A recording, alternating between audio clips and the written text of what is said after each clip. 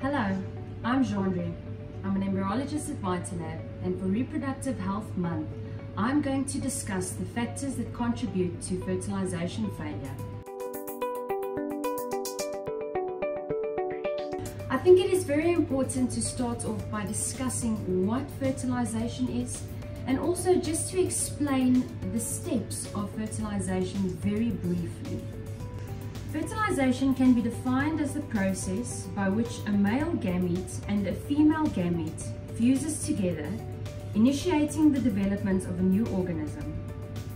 The fertilization process is a sequence of coordinated molecular events which include the following: sperm and zona pellucida contact, sperm activation for zona pellucida penetration, sperm and oocyte membrane binding, oocyte activation, sperm head incorporation into the ooplasm, decondensation of the sperm head, pronuclei formation for both the sperm and the oocyte, migration of the pronuclei towards each other, breakdown of the pronuclei, and condensation of both genomes into chromosomes, giving rise to a new organism. Fertilization is a multi-step process, and any interruption at any part of this process will cause fertilization failure. The main cause for these interruptions could be possibly due to errors in the sperm, the oocytes, and a combination of the sperm and the oocytes. And unfortunately, there is no way to predetermine the presence of these errors in the gametes or actually confirm at which step the fertilization failure occurred. Given the information provided, you are probably wondering if assisted reproduction can bypass fertilization failure.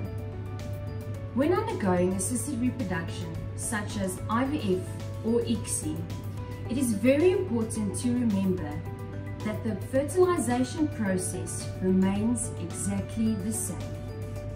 Despite the fact that ICSI does bypass the zona pellucida binding and penetration step, the oocyte and the sperm is still responsible to complete the remainder of the steps in the fertilization process.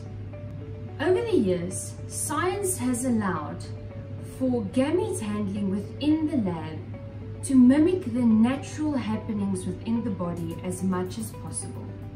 Furthermore, sperm preparation techniques are performed to attempt to use the best possible sperm for IVF and ICSI procedures. In conclusion, fertilization is a multi-step process which is mediated by the sperm and the oocytes. Errors from the gametes can cause fertilization failure, and because it is such a complex process, it is very difficult to determine the exact cause of fertilization failure, even though scientific laboratory procedures were followed. I hope this has been a bit of help for you, and please make sure to subscribe to our YouTube channel for further videos.